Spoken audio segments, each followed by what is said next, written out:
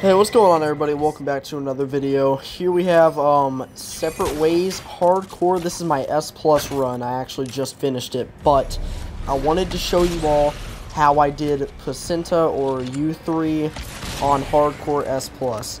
So it's very important that in your run you save up a lot of bow gun bullets up to this point.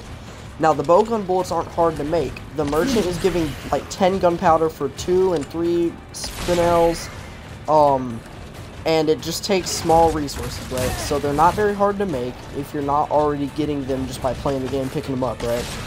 So you can basically just unload on this guy until eventually he will go into a second stage. So I'll let this play out for you here, and then I'll come back on whenever he gets to a second stage. Also, make sure you're not missing any of these shots. These shots matter very much. You can see even after I've unloaded about, 10 or 11 shots into this guy, he is still very much alive. But you can see I craft some more right there. It also takes one knife and small resources to make it. Boot knife or kitchen knife, doesn't matter. So if you're running low, you can see right here I throw a grenade. I have a TMP that is max power by this point. You should be able to in the run if you're doing it right. You're picking up treasure every now and then. You're not running past everything, but you're being timely. You should be able to get this under control. But here you can see he's going into a second stage here. Right, hold on, and so I will cut back on when we get there. We're good, we're good. Okay.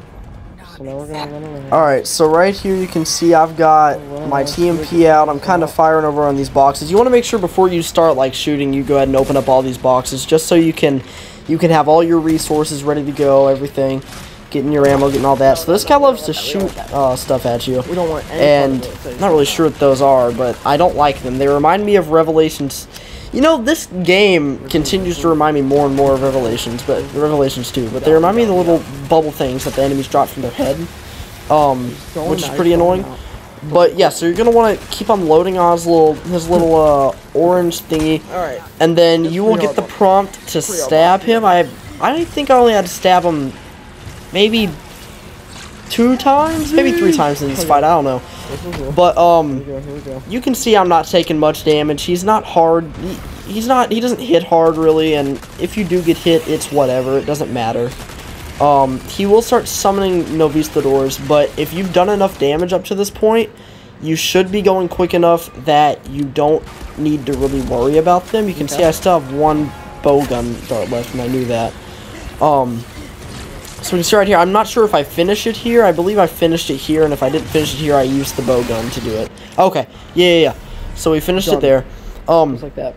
But yeah, I have a full S Plus guide coming out. Actually, I'm making it. As of recording this, I have not seen anybody do that. But that's all from me, guys. Stay tuned. See ya.